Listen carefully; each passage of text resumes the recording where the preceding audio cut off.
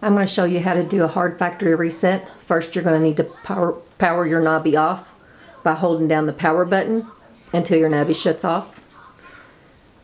Then you're going to start with the volume plus button. Hold that down, followed by the power button.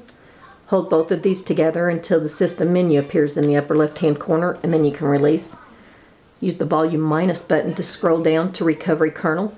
If you go past it, it's not a big deal. Just keep hitting the volume minus button until you get back to it, and then the volume plus button to select it.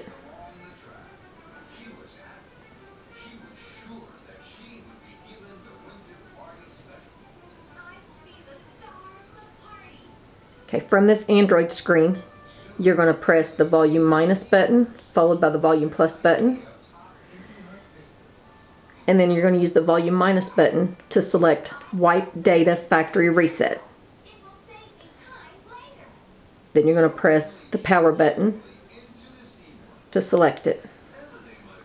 You're going to use the volume minus button again to scroll down to yes, delete all user data, and then the power button to select it.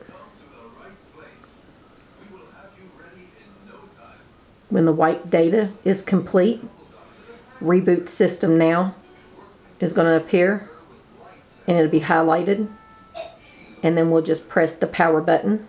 There's the Reboot System Now. We'll press the power button to select it.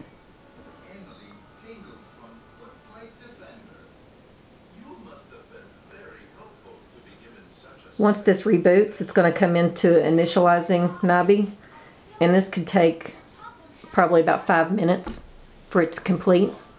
But once it completes, once it initializes, it's going to open you up into your Nabi welcome screen. And from there you can follow the sign in.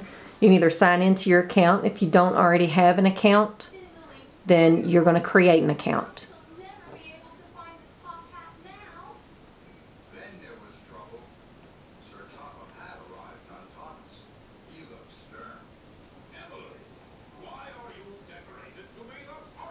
And there's the initializing Nabi software.